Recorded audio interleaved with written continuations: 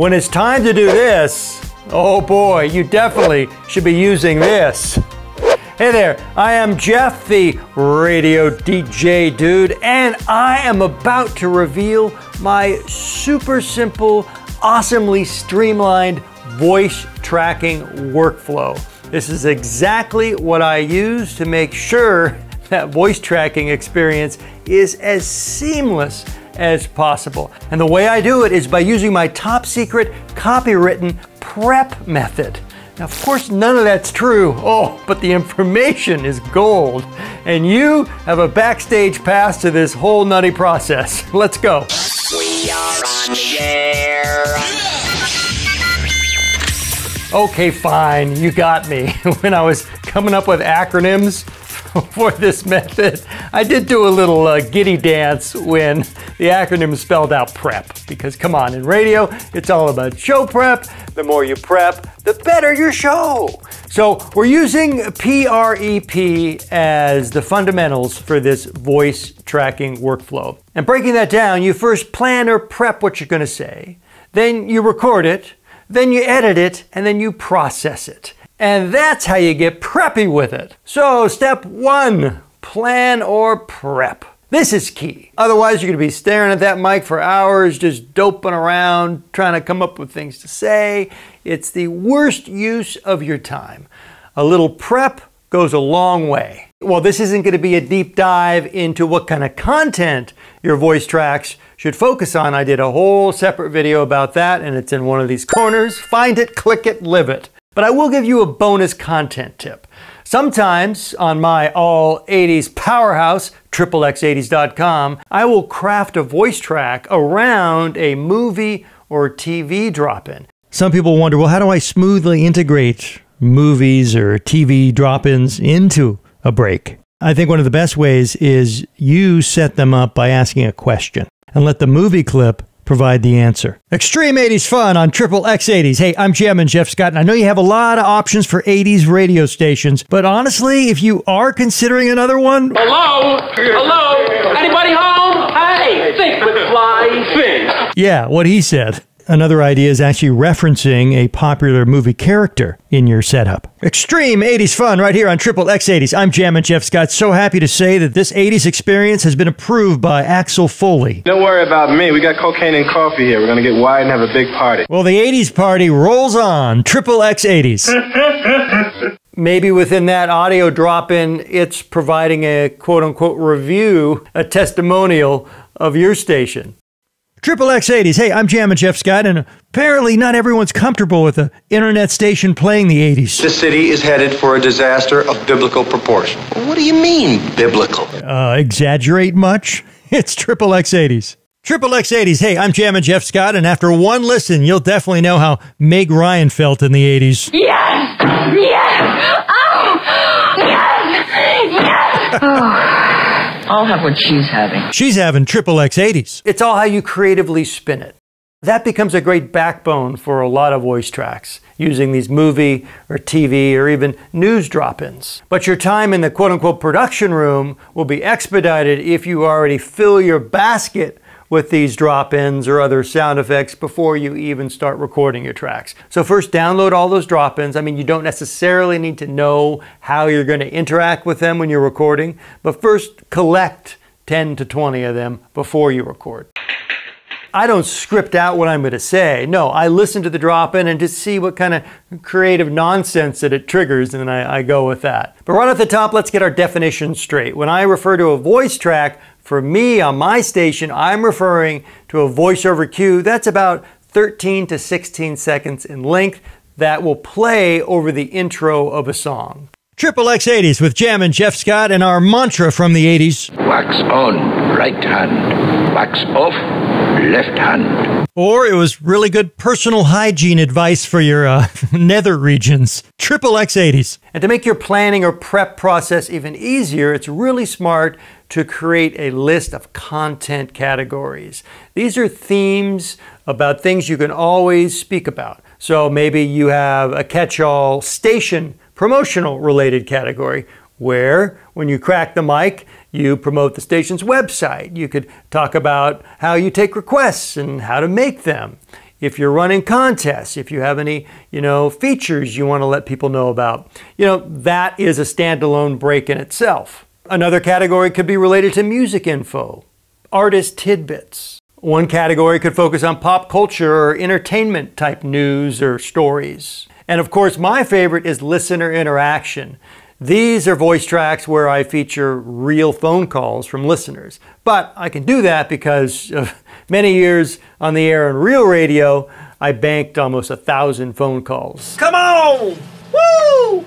Triple X80s. Hey there, I am Jammin' Jeff Scott. We had a hard time finding your phone number. If you ever have that problem, just head into any truck stop. It's usually scratched in one of the restroom stalls. For extreme 80s fun, call Triple X80s.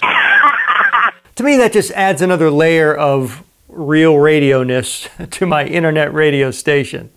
So once you have an idea of what you want to say, let's go record it. Now for the recording phase, I offer this huge honkin' caveat, just like the huge honkin' sty I have going on now in my eye. Now if you're using a full-featured piece of radio playout software like Myriad or Playout One, this is irrelevant. They already have really feature-rich voice tracking functionality baked in. However, like me, if you're using the very awesome and free RadioDJ, not much voice tracking capability baked into the software. So that's why we need to record all of our tracks outside the program. And to me, for free, the best app for this is Audacity. If you're doing simple 2-track stereo recording and editing, it really can't be beat. That's what I use. And if I am using a lot of movie clips or other drop-ins or sound effects, one way that really expedites the process is to have them all loaded up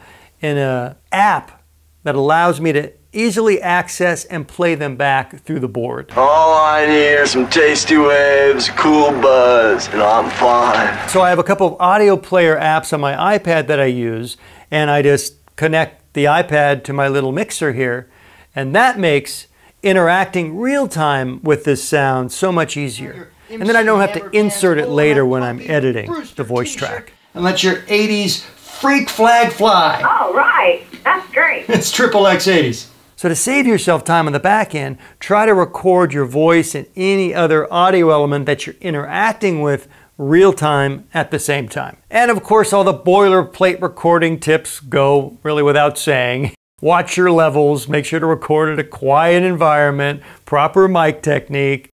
After I've recorded my 18 voice tracks, they're all here on the timeline. I just start from the beginning and make cuts, edit out the bad parts. But since these are relatively short voiceover cues, since I'm using them over song intros, if I flub one of them, I just find it easier to go back and try to get a clean take, which minimizes the amount of editing. But sometimes I do like the first half of one take and the second half of another, and then I just slice and dice that. Triple X80s, and no need to go searching. Of course, I play them back to make sure they each sound great, but we're not going to import this large file into our radio playout software. No.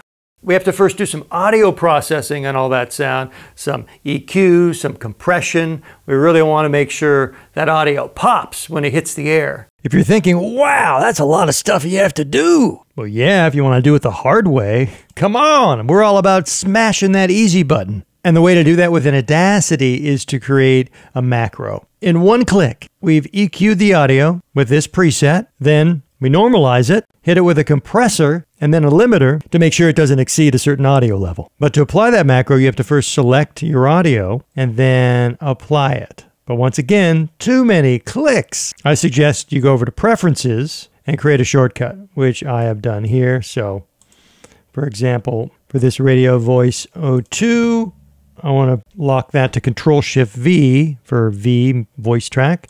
And now, I highlight the audio, Control-Shift-V, boom. Triple X80s. Hello, I am Jammin' Jeff Scott. Over on the phone, very exciting. I give it one more playback, make sure the processing sounds good and the levels are in the range we want them. Then I select the audio cue, come up here to File, Export Audio.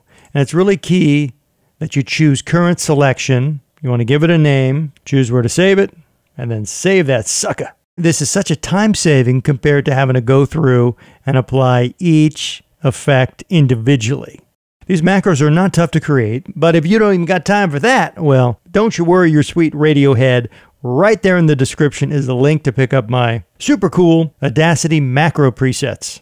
And for all my radio DJ users, the big question has become, well, how do I effectively pull off voice tracking within this software? That's been a little tricky, but if you'd allow me, I'd like to share this video right up there to the right. This is how I pull off voice tracking within RadioDJ and do it in such a way where I guarantee every voice track will fit perfectly over the song intro that RadioDJ chooses. Using this system, I'm guaranteed to avoid all train wrecks when it comes to voice tracks stepping on song intros. And that's key if you're looking to pull off a polished professional sound. To me, that's the next video you need to watch because we've just taken you through the best way to prepare and record your tracks. Now what do you do with them? Well, you need to then bring them into RadioDJ, and that video tackles the best way to do that. Whew, that's a lot of words. Let's wrap this up. Congratulations, you're now a graduate of the RadioDJ Dude's P.R.E.P method. You're a preppy. Now go get preppy with it.